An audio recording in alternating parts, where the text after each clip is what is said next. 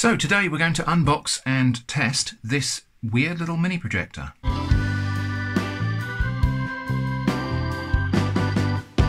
So this isn't normally the kind of product that I would even buy, but I stumbled across it on Amazon while I was searching for digital projectors. And yeah, so it's apparently a tiny elephant-shaped plastic digital rechargeable projector that projects from micro SD cards. Now, normally I'd have just skipped past that and ignored it, but there was something really compelling about this, which was the price. This product was £7 something, £7.19 I think, or something like that. Including shipping, it came to less than £10. There were in fact other examples of this which were priced around the £5 mark, but with higher shipping, so it came out about the same either way. So less than £10 for a digital projector. How good can that possibly be? I actually thought I was going to be ripped off here and either sent something that just isn't this product at all, or maybe sent something that has a slot that you slide a mobile phone into and it projects from the brightness of the screen itself on the mobile phone. But, well, if the packaging is to be believed, this has got buttons and slots and things, so I guess we're going to have to open it up and have a look. But first, let's just look around the packaging. So on the top we've got some icons, we've got a play button, we've got music, Word. I don't know if that means it can project documents, that's interesting. And yeah, some sort of diary or book. I don't know why they've put these on here. On this side we've got, again, just some very generic icons. On this side we've got specifications, so let's have a close look at those. So, attention, not waterproof, contains optical components, do not drop, do not bend, pull parts by brute force, do not look directly light source to avoid eye injury, contains small parts, children should be accompanied by parents to use. Focusing distance 0.3 to 2 meters. Battery capacity 2000 mAh, I doubt it. Charging method micro USB. Projection size 6.7 to 80 inches. Maximum brightness greater than 130 lux at 6.7 inches. Projection maximum video decoding capability 720p. I think that's talking about the files it can read rather than the actual resolution of the imaging component. I'd be very surprised if this is anything more than 320 by 240. Right, without further ado, let's open it up and see what we got. There's nothing else on the box. So,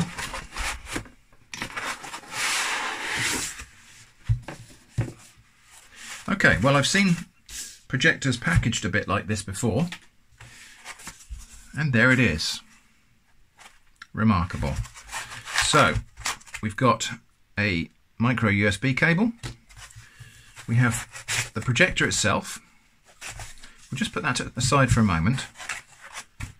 We've got a qualified certificate, QC pass, number 12. I don't think these mean anything at all. I think they just print these in bulk and throw them in the box. And then a manual, kids projector manual, with pretty much the same information that was on the box, repeated, but operating instructions. Okay, well, it's supposedly rechargeable. Let's have a look at the device itself. It's got, well, there is something in there, because I can see a micro USB connector there. So, yeah, and on the top here we've got buttons, we've got on-off switch, various things which are all described in the manual. Well, and there's not a lot else to see.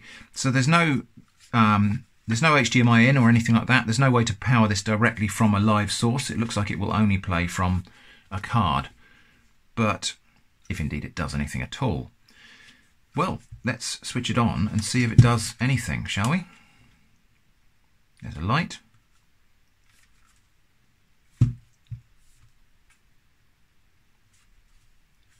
And, well, I can see something going on inside. Movie, it said. Okay. Well, it's projecting something. I think we might have to turn the studio lights off here to actually get anything out of this. Okay, so with all of the studio lights turned off and the curtains drawn, we got an image projected on the wall there. That's at a distance of about maybe 75 centimeters. I'm still not getting it down to, let's see if we can actually get that focused to something a bit sharper. That seems to be going the wrong way. Maybe not. Okay. That is focusing to That's probably about maximum sharpness, but there we go. So we've got something going on there. And then, now I can't read the instructions. Let's just press a few buttons and see if anything happens. Null disk. Of course there's no SD card. Study. Music. Okay, well, it does appear to actually have a projector unit in there. The quality, I'm going to say, is not anything like good, but for 10 quid, I'm actually really impressed that this actually even has something in there at all. So I think the next thing to do is I'll put some video files on a card and some photos, and we'll give it a little test. Okay, so here we go. I've got a card in there with some files on there to test. You have to create folders for the music, movies, pictures and study. So we're on the movie setting. Let's hit that and play. Now this was originally a widescreen 16:9 format. It's been squeezed down to 4:3 ratio.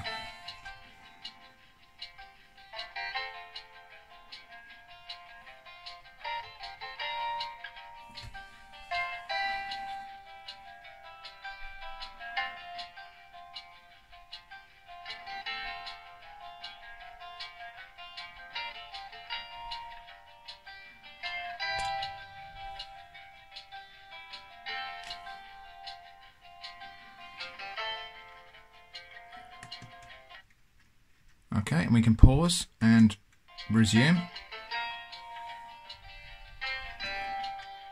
And then exit. Movie. Okay, the built-in voice is a bit annoying. Picture. Okay, pictures.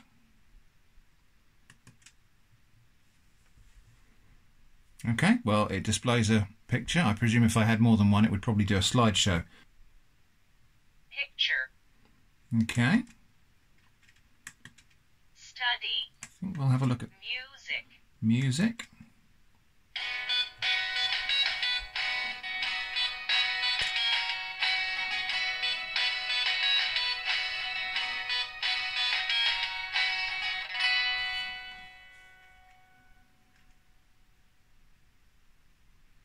Is that going to loop round?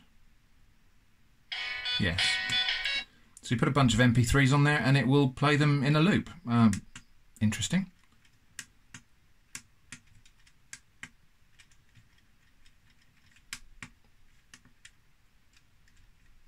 It appears to have crashed now. Oh, no. Study. Music. Study. Right. Study.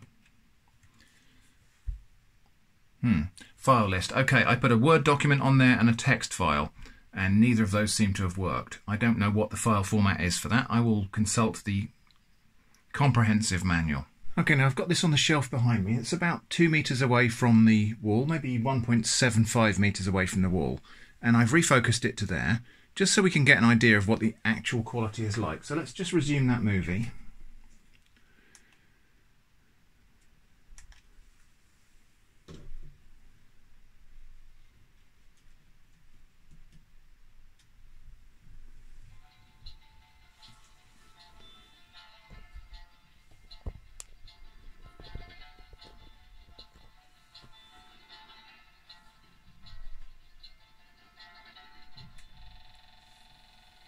That's interesting. It's stuck.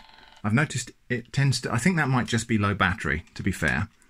So here it is projecting at 1 meter in a completely darkened room. And yeah, the screen is actually nice and bright when you've got it in a completely dark room like this. The resolution is nothing special. I'm pretty sure that is 320 by 240. So that problem we had there with stuttering only seems to be fixed by a reboot.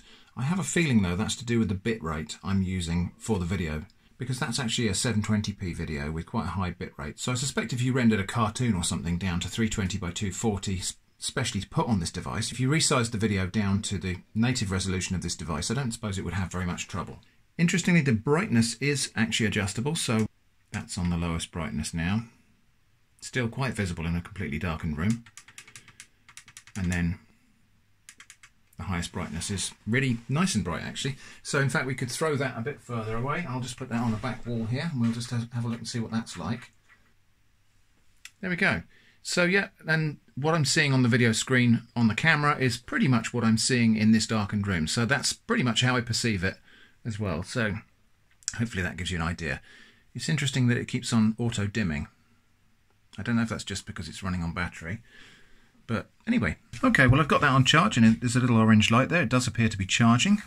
Well, I don't know if you're as surprised as I am that this thing works at all and does some stuff that's, okay, it's not impressive, but for 10 quid, that's actually surprising that they've managed to cram that in there, really. The design is something that's really rather crazy, but the manual has something to say about that.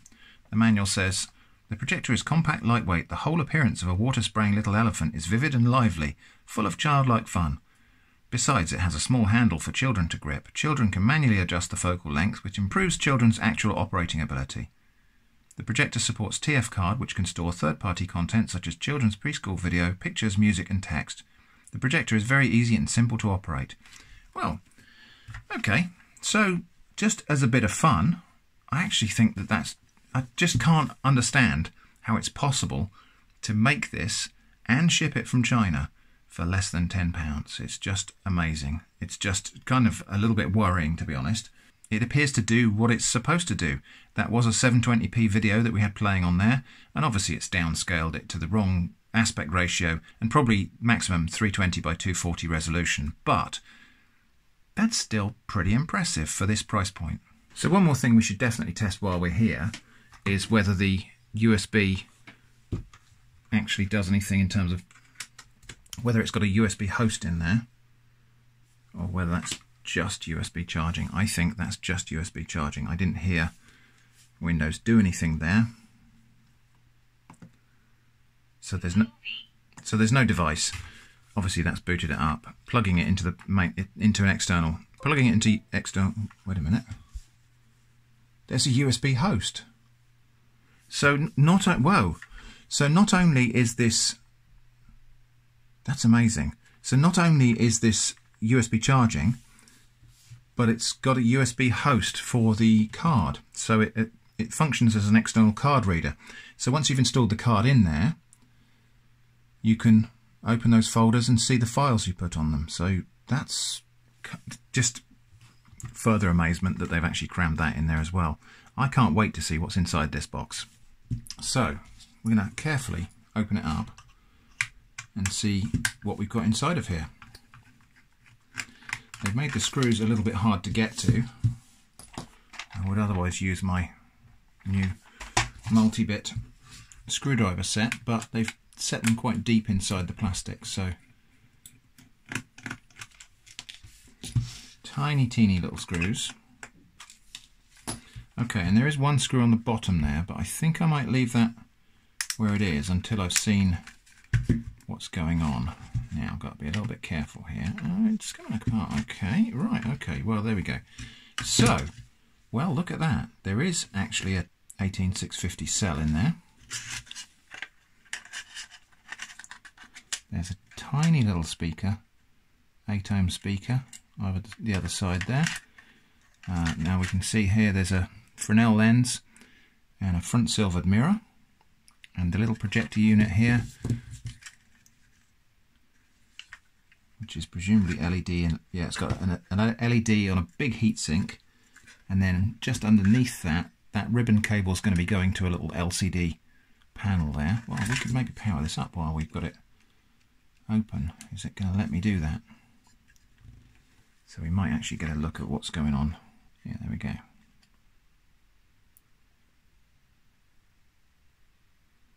Yep. Yep, so there's a tiny little LCD transparent screen there. Fresnel lens in front silvered mirror, just with a optical, just to bend the optical path out the front lens there. That lens won't be, you know, it's not going to be Carl Zeiss lens or anything like that. It's just a lens, but let's put that there. And then we can get a look at this host board. So, I wonder if that's a standard screen connector there, because if that is a standard screen connector there, we could put a Raspberry Pi in here and connect that there instead, and then we could have a little projected screen from a Raspberry Pi or something. So there's lots of potential, I think, to hack this. I was hoping we might find some unpopulated connectors or something on the board here, but there doesn't appear to be very much of that. I was hoping we might find like a unpopulated HDMI or VGA or something input. Doesn't appear to be an awful lot of that sort of thing. I'm not going to pull it apart any more than that, I don't think, because... Oh, actually, I suppose if I take the card out... And should power it off, really. Let's just take that circuit board out carefully. No, I'm going to damage it if I do, because it's all very modular. It's interesting how much thought they've put into putting this thing together. So there's our little transparent LCD screen. There is the main board.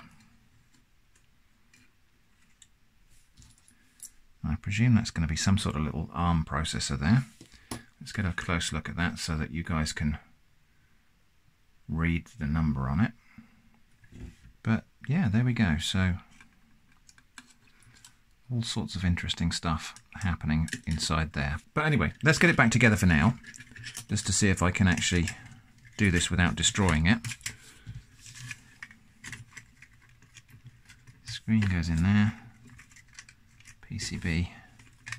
Everything's got its own little slot, so this is very... There's a fair bit of care and thought has gone into the design here, which again makes it even more impressive considering the price of the product. Everything's got its own little slot that it sits into. Be really careful here that I'm not pinching cables or anything. Yep. I think he's done it. Let's just power that on and see if it works before I screw it back together.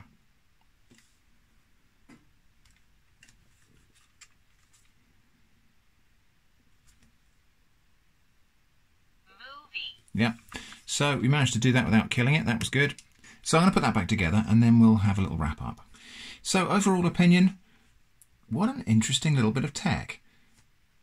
I can't, in all honesty and good conscience, call this junk because, okay, it's cheap and it's been built down to a price, although I don't know how they did it for that price. And it's nothing special and it doesn't perform highly and so on, but there's a lot of stuff that's gone into this and it does what it's supposed to do. And assuming it's got the decent battery life, which it looks like it will do with that 18650 in there, then for kids to watch cartoons in a darkened room on a wall, why not? It's, if they break it, what have you lost? It's kind of a shame you can't plug an external source into it, because then we could do all kinds of interesting stuff with it. I kind of wish I was Ben Heck in a way, because I'm sure he would know how to hack this and make it into a portable games console or something like that. So if you want to see him do that, maybe you should pester him on one of his videos and see how much he can hack it. I'm sure he'd love this anyway, because it's kind of ridiculous. Now, I did go back and check to see if these are still available on Amazon, and the price has gone up since I bought it. I bought this for less than £10. The price is now £25, so I suspect that bargain price that I got at the very start there was either an error, or perhaps when the product had just been listed and somebody had put it at a low price just to encourage a bit of sales or something like that. Can't find very many of these on Amazon now, and they have gone up in price. It's £25 now, but to be honest, if you wanted these kind of components to make some sort of projector project of your own, then £25 would still not be a bad price for something like that. So I'm happy enough with this. It's an interesting little gadget and certainly serves its purpose. I think that we had some stuttering on the video and the firmware inside didn't seem all that stable, but I think some of that might be because the video I was putting through it was quite a high bit rate. I think if you rendered some videos at 320 by 240, which is probably the native resolution of this thing, cartoons or something like that, they'd be just fine. And actually giving that to kids on a rainy day to make a little cinema under a blanket or something like that, that would be quite a lot of fun. So that's all I've got on this for now. If you've got any ideas about the components or anything we could do for hacking this, then do let me know in the comments. Thanks for watching, and I hope to see you again soon.